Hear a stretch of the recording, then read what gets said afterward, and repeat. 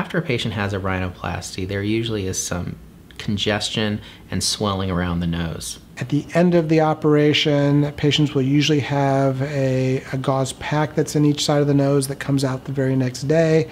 They will have a plastic splint or cast that's on the outside of the nose that's going to stay for a week. And they have some stitches under the bottom part of the nose where the incision is that are going to come out in a week as well. Most patients will go home the day of surgery and not feel so great. That first 24 hours is a bit rough, but after that it gets much better.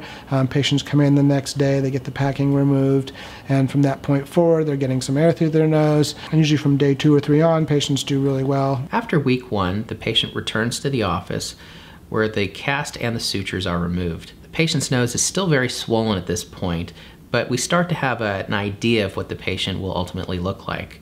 Most patients go back to work in about a week. We tell patients they can fly in a week, they can resume light activity in a week, and they can resume full exercise and full activity in 2 weeks.